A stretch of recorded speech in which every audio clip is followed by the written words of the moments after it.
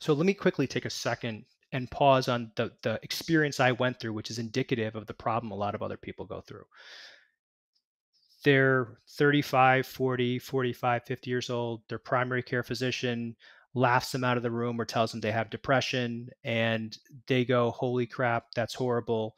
Maybe they take an antidepressant, or maybe they don't listen to the physician. They then kind of go through 5 or 10 more years of kind of just slowly and progressively getting worse, thinking it's just old age.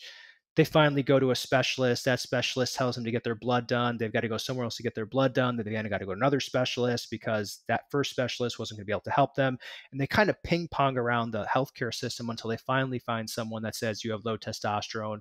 But very often they're going to say, I won't treat it because they don't get reimbursed enough. And so you end up at a testosterone clinic, All right? the things that are And wrong that about the current medical system. all the things that are wrong. There's no coordination of care. There's no one that's really looking over your back to make sure that you get the best care.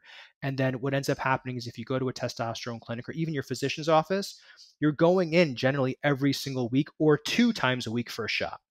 Just a horrible experience. It takes a ton of time. So the way we do it is you basically purchase a kit from us for $45. Kit goes out to you. You prick your finger and you're going to give us 8 drops of blood on what looks like a fancy piece of filter paper. You're going to give us those drops of blood and you're going to send it to one of our labs. Our lab's going to analyze that for 8 different hormones. Once the hormones have been analyzed and assuming that your sample came out fine, which comes out fine about 94% of the time, we then do a 30-minute audiovisual consult, which is basically just a FaceTime consult with a hormone optimization physician that is licensed, right? So they are either endos, uros, hormone optimization specialists, someone that has to have had 10 to 15 years of experience specifically with this particular problem. You spend the first 10 minutes just talking about yourself, right? And it's actually a very cathartic kind of event for a lot of guys because they've held so much of this inside of them and they've never had a chance to express how they're feeling. And our physicians really try pulling. The next 10 minutes are spent, well, here are your biomarkers and let me educate you on what's happening in your body. Then the last 10 minutes are, well, here are your different treatment options. If you don't qualify for testosterone, you don't qualify for testosterone. It is what it is. But there are other ways that we can help you. We're also now getting into longevity medications. We're getting to other energy medications. And so maybe we can help you there. But then let's say you qualify for testosterone and you actually want a controlled substance, highly regulated. Some other clinics will just send it out to you. We say, I know you're going to hate this, but we're going to ask you to do another blood test.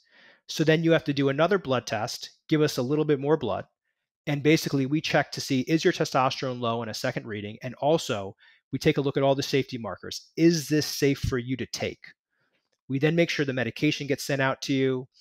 Every 30 days, you get a new script of testosterone, so there isn't the ability to abuse it.